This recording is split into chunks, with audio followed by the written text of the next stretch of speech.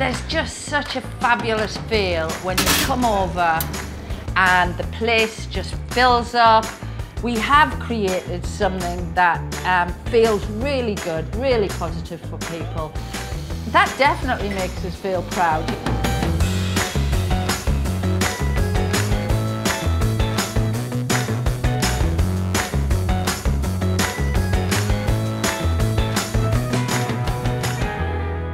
We opened the cafe basically because I was working up in London, commuting from beautiful Shoreham every day. Vanessa was in the car and the traffic jams and just getting really miserable, really. And we live in a really beautiful place and we were spending all of our time away from it. So we kind of sat down and thought, let's do something closer to home. What can we do? And here we are.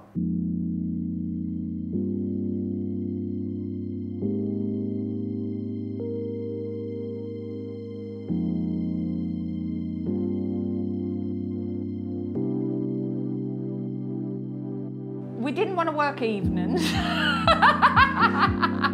we thought the hours seemed really nice. Seemed really a social thing to do, which suited us really fine. Thank you. Download the app, 100 points, you can control the weather.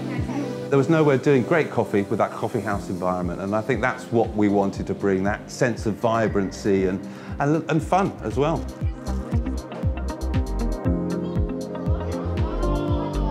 One turmeric latte.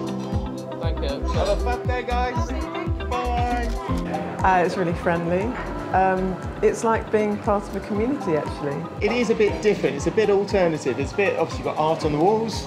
It's the way it's decorated. It just gets everybody involved, and it's just a really lovely, local feeling to it. I was really kind of adverse to coffee shops. I'd never felt comfortable in them.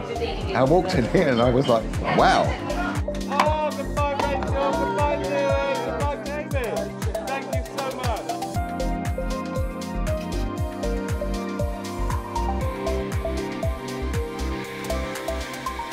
We're proud of what we've built and what we've become to the community, and then the community, obviously we live in the community, so it's tremendously important to us, but just how much of a place we've taken up in people's lives, really, and what we've been able to give through that. It's a tremendous privilege.